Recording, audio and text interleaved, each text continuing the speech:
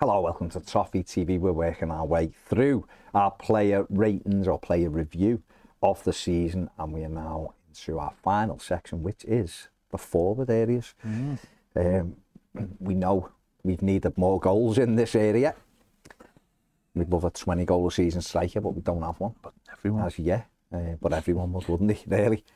But we saw this season, Ped. We saw the return to fitness of Dominic Calvert-Lewin. He's had a much stronger season this season in terms of being healthy, and obviously finished the season with a flurry.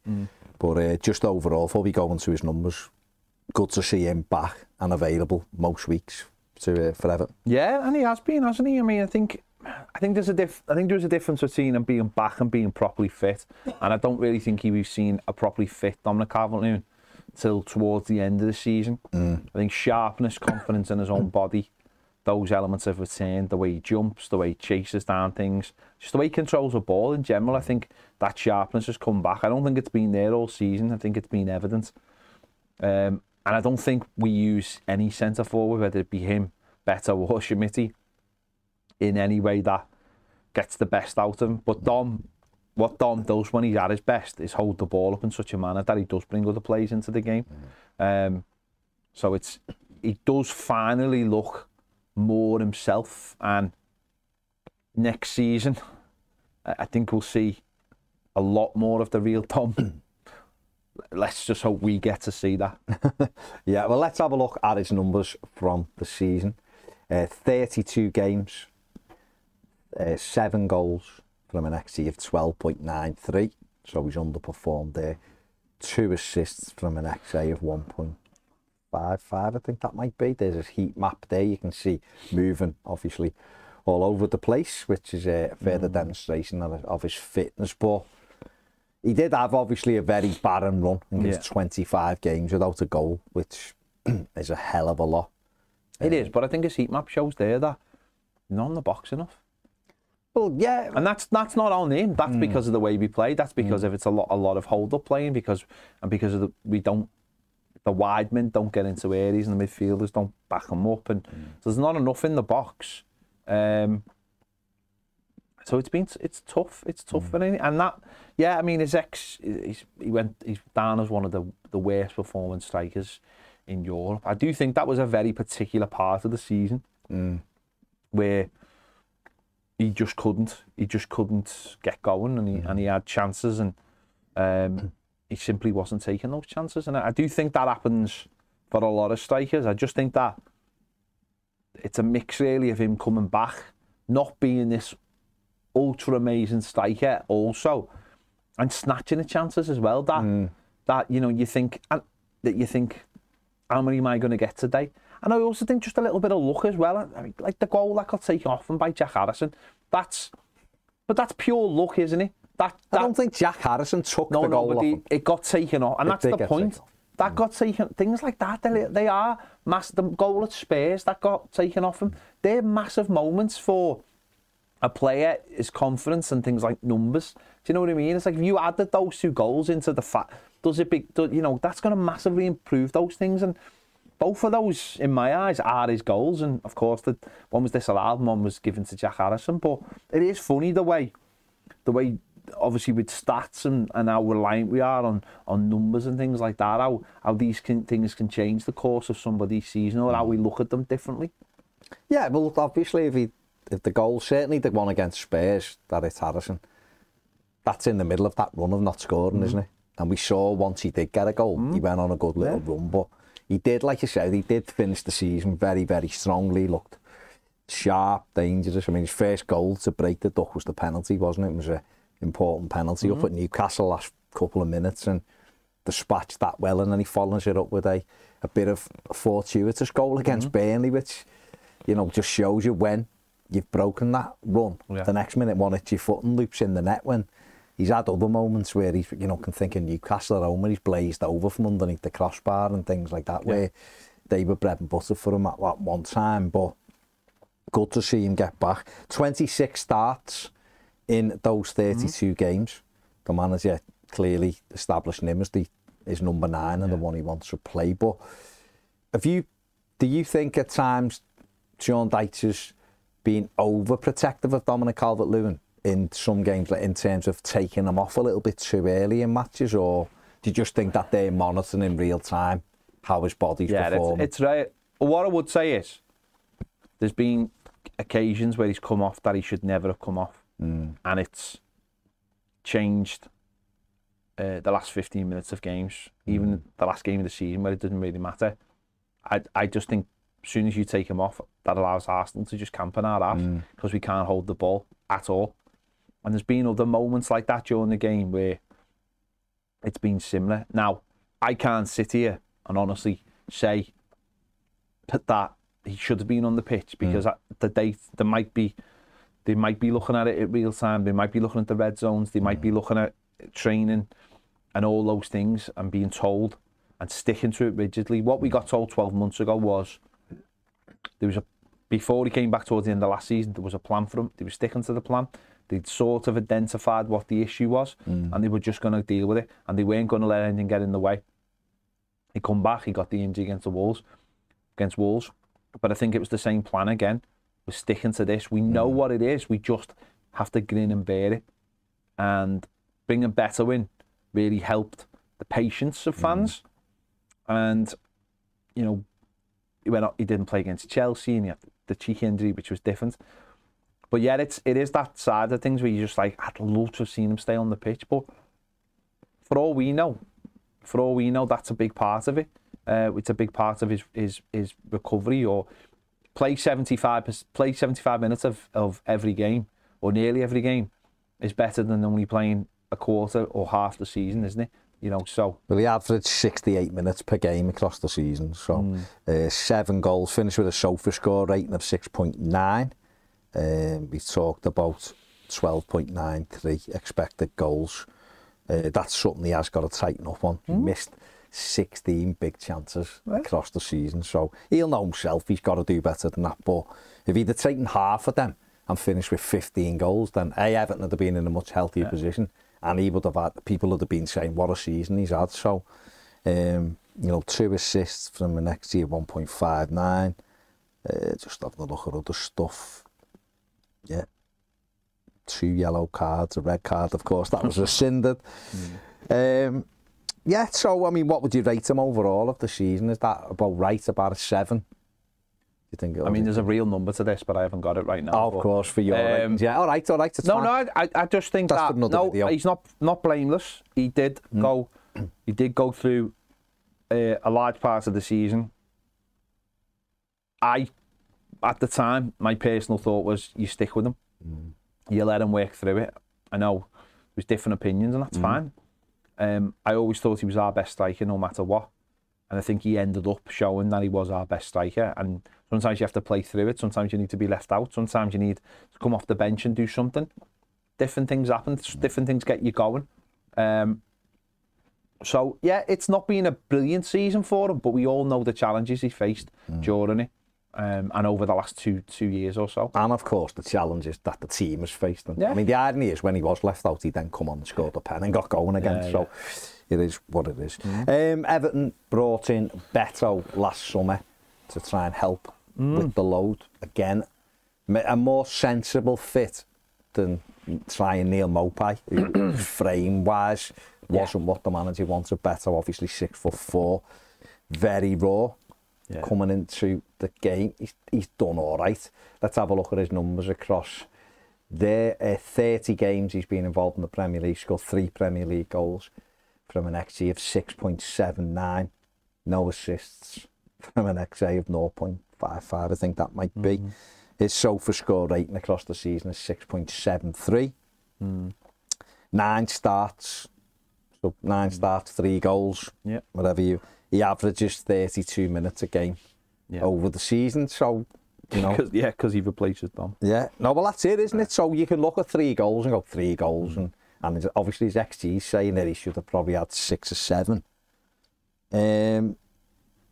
He just looks very raw, doesn't he? Beto missed 8 big chances, so half what Dom did, but still I know strikers, or Haaland's missed crazy amounts, so that's what strikers do. They don't take every chance they get, quite clearly. created 3 big chances for other players. 50% of his dribbles completed, which he's quite good at that. He's raw, isn't he? Let's be honest. He's not as refined as Dominic Calvert-Lewin. I think that's what, when we were saying at different times in the season, what would you do? I think you always were, well, Dom's just better at keeping the ball or whatever, but Beto, I think, is better with balls down the side, and the mad thing with Everton is whenever he replaced Dom, we didn't change what we were doing enough, which didn't benefit him as well. But what have you took overall from him this season? I'll be honest, I'm massively disappointed with him. I honestly am. And what I mean by that is, I didn't see enough from the start to the... In fact, I thought he was better when he first came in than what he finished with. I thought when he first came in, there was a rawness, but I was excited by when I remember when he played against the first Premier League game against Sheffield United, and I was genuinely like excited by what I saw. And yet towards the end of the season, and maybe it had just been a physically hard season, I wasn't excited by the by the prospect of seeing him. And the manager started bringing Chimiti on ahead of him, which I think is a real statement, because the manager isn't, as we've discussed in the previous video about Danjuma, I don't think the manager's particularly bothered about saying to someone, it doesn't matter how much you came into this club for, you're not offering what I want, and or whatever the wages are or whatever.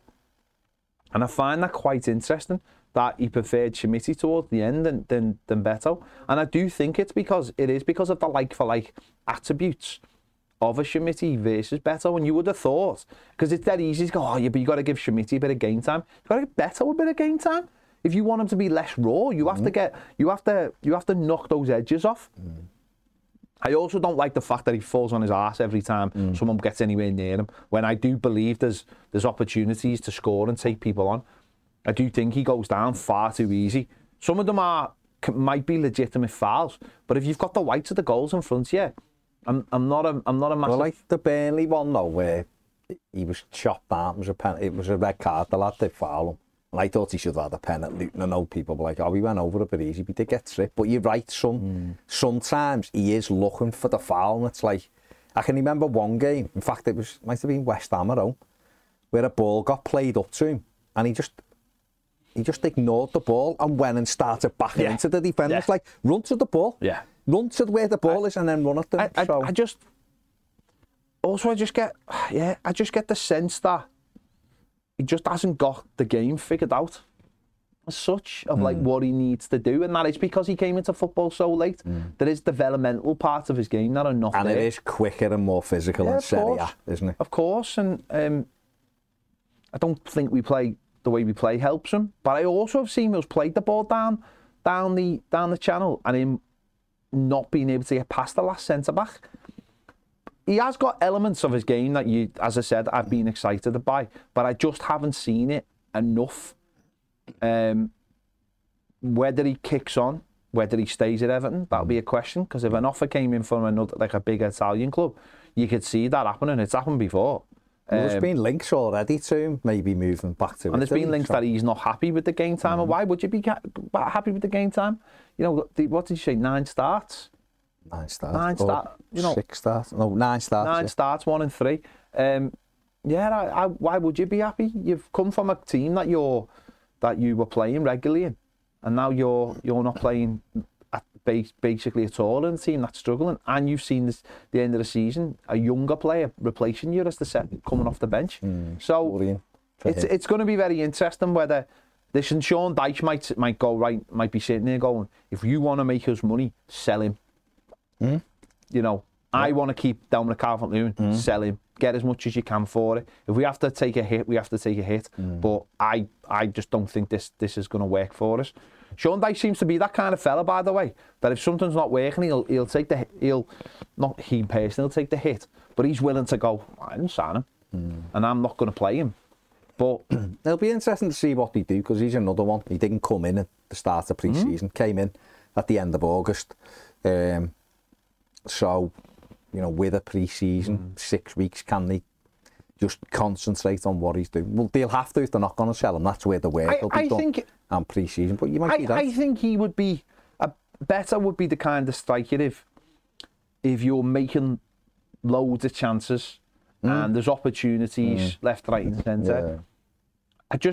I look at him as a striker for us and think, how much can you make on your own, and how much do you need to you are reliant on your teammates, and how often are you going to have to hold the ball up and do the teamwork?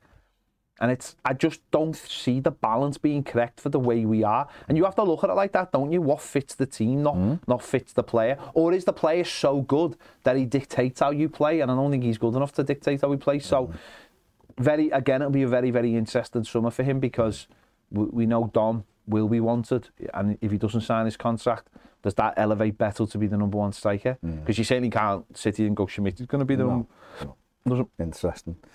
Well, controversially, Abdoulaye Doucouré's been put in with the forwards. Controversial. But I suppose at times he basically is the second. He's got more plays to talk about in this video. Exactly, he's the second striker. Yeah. But Abdoulaye Doucouré, who was hugely important for Sean Dyche when he came in, hugely important again last season. 32 games in the Premier League, 7 Premier League goals from an XG of 8.77, 2 assists from an XG of 1.51, is that?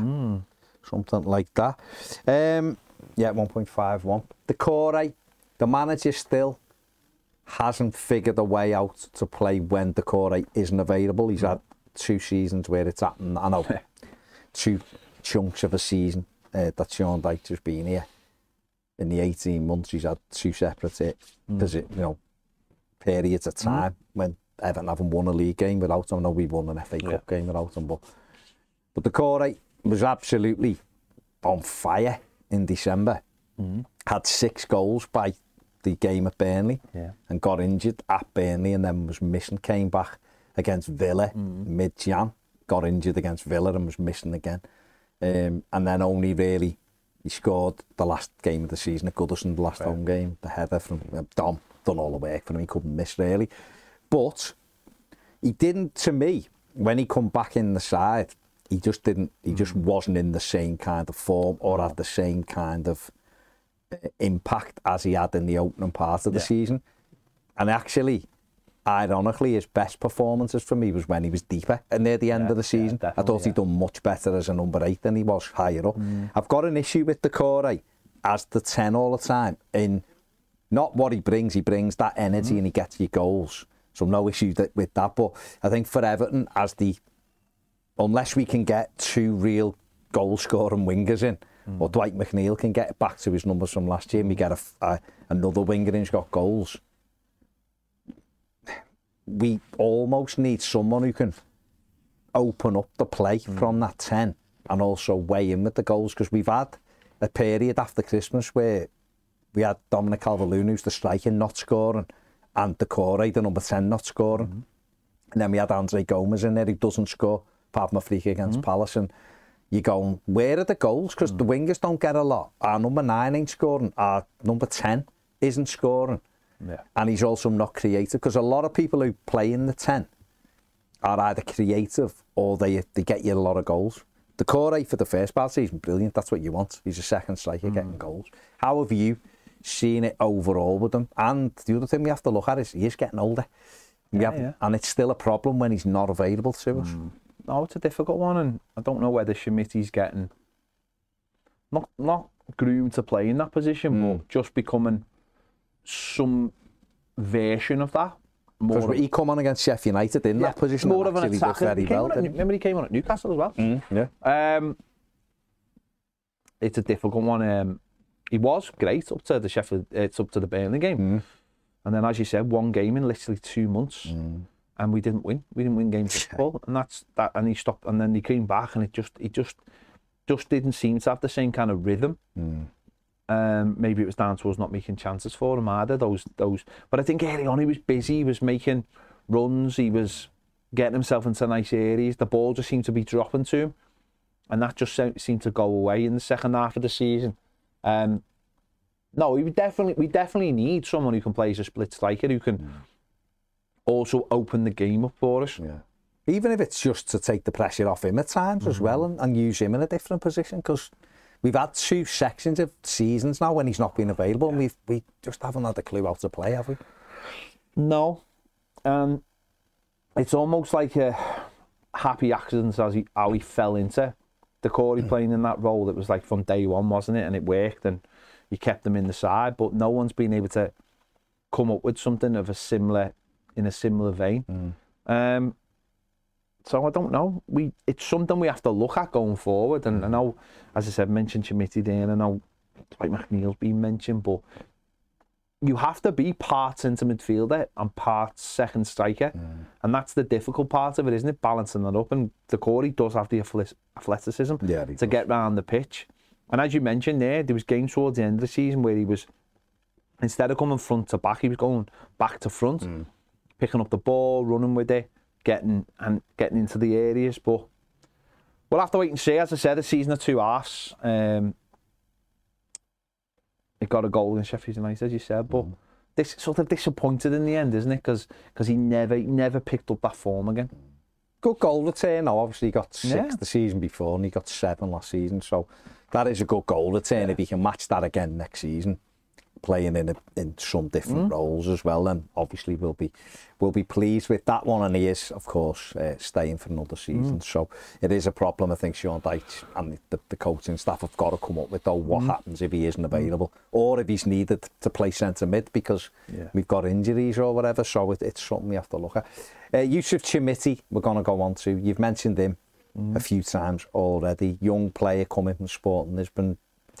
We didn't know what we were going to see of him, but the manager has used him. I mean, we'll look at his numbers here. 18 games he's been on the pitch.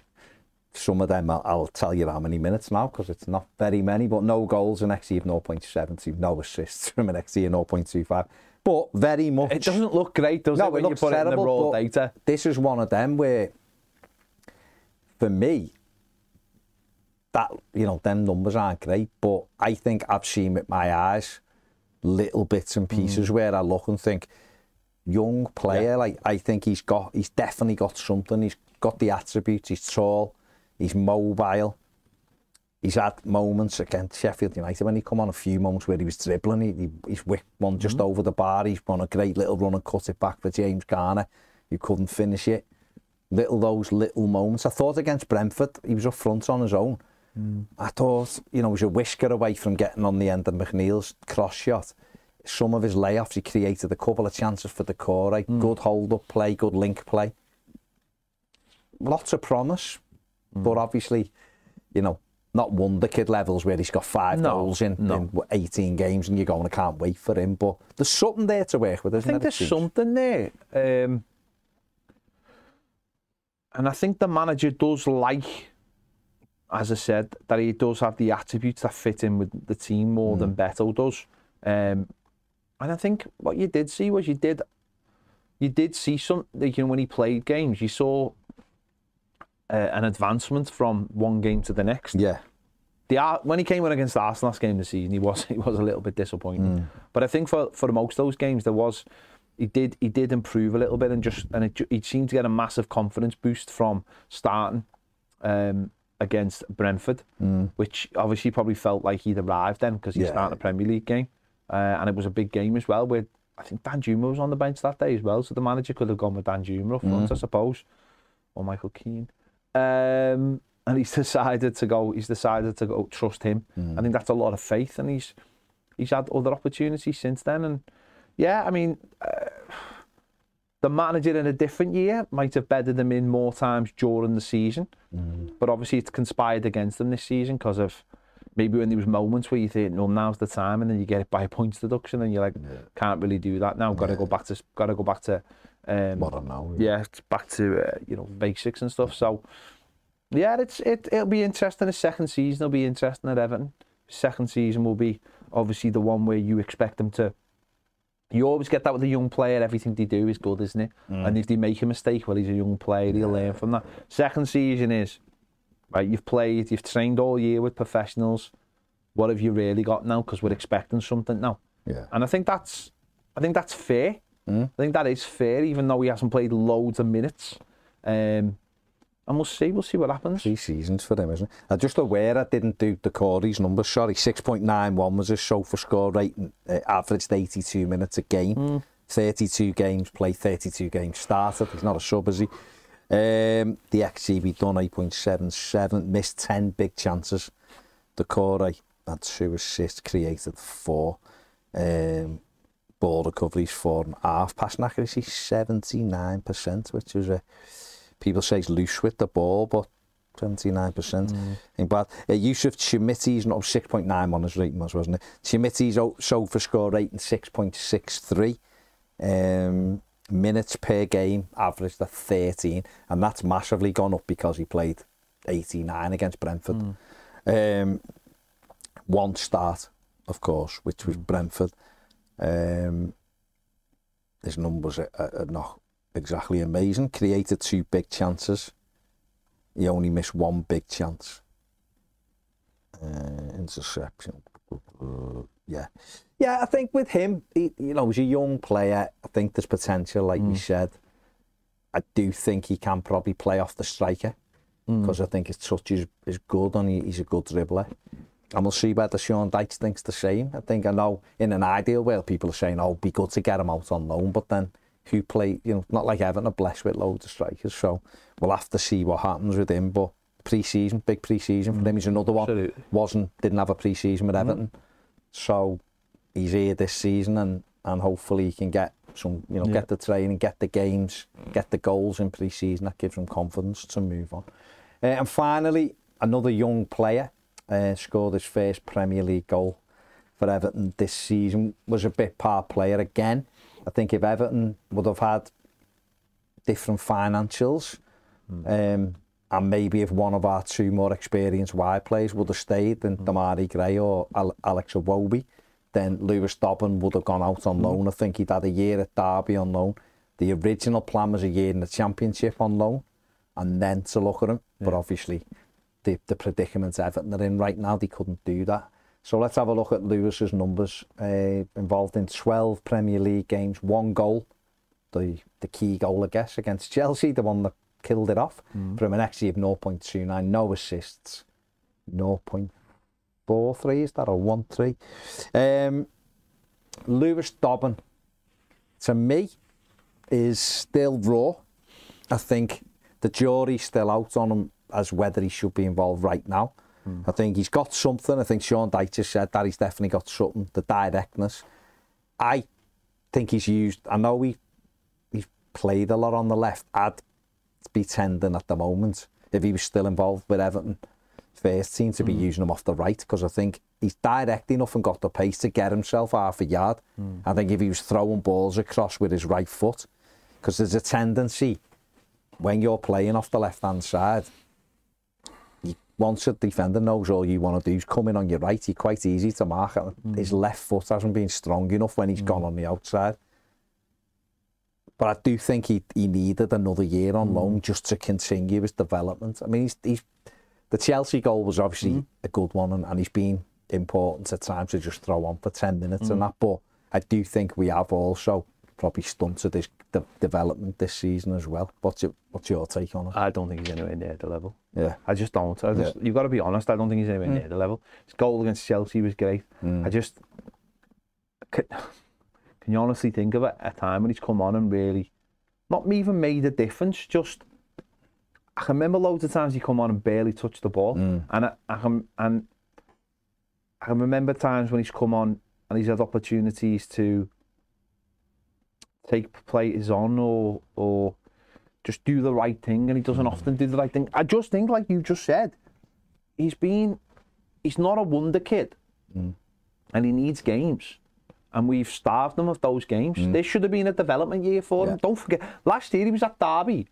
In League One. And the reports back where he's either really good or he's really bad. He hasn't got a consistency in his game. And he's a winger. So he hasn't even got a consistency as a wing, like a winger's consistency.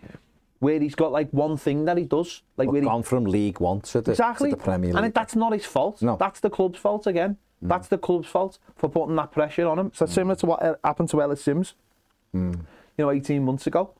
It's the same kind of thing. It's like, these players are having their...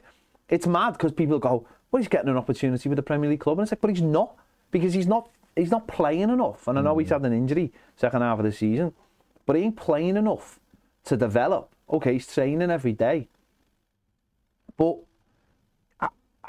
how much of, like, he's training every day, but he's sitting on the bench, and then how many opportunities is he getting? A few minutes off the bench here and there. It's not the same, is it? And I just think that, I think we've wasted a year because we didn't prepare properly again. And I think he's had to stay at the club when really he should have been at a championship club this season, learning his trade another year, going up another year, getting that experience of being kicked a bit, getting that experience of doing the right thing. Because you can learn so much from doing the right thing at the championship and knowing what to do in certain moments, whether to keep the ball, go on a run, take a shot, all those things. That it's all development. We'll dip into the under-21s. My God, no one gets touched. They just pick up the ball and do what they want. And it's almost like in the under-21s and even in the under-18s, it's like you watch the games, the opposition gets the ball back when it goes out, when you've wasted your opportunity. You know, the under-21s is very, very similar, except it's probably just a little bit more physical. So you step up to the Premier League then, and players are actually pressing you or tackling you. And are hugely talented. So when they get the ball, they're not giving it away. Or when they get the ball, they're making the right decisions. And I think, again, this is where where he is that he doesn't make too many right decisions. And that's experience. It is experience. It is. It's development. It's development of how to. Everton have been absolutely terrible at coaching players from the age of 16, 18 to 21. They've been absolutely terrible. We have, or 18 to 21. No, 18 to 21. Where we have, there's a name that you get excited about, and there's still a few knocking around the club where they're like dead excited, and they get to 18 and it's just like, boom, it's a brick wall. Because we can't seem... We've got a couple now who are coming through the 18s, and they have to be managed. And we can't seem to develop these players, and then we wonder why they leave, go somewhere else, and suddenly everyone's like, oh, he's actually a good player, he's not a bad player, they've unlocked something. They've given him games and they've developed him the right way. So, for me, it's been a wasted year. Yeah, I mean, like you said, he's got his first Premier League goal, so no one can ever take that away from him. But in terms of a year's development for him personally, he's 21. He's still a good age. Yeah. He's still got an opportunity to go, and I think Everton have got a responsibility to him this season to get him out on loan to a championship club and get him playing regularly. And it is that decision then. Can he make those decisions? Can he get shots away? Can he create goals for others? Can he nail down a proper position where he is? And if he does that, then we'll see. Yeah. We will see. His SOFA score rating 6.67. Minutes per game 22. On average, he started one Premier League game. Got one goal, one big chance missed. Created one chance. 1.7 ball recoveries. Bloody going on in here. Like Bob Fleming. Sneezing either side of me. So yeah, there you go. That is our review of the forward players. Let us know what you think on each of the players we've gone through. How do you think they've done? Make sure you hit the subscribe button, give the video a thumbs up, and we'll see you later.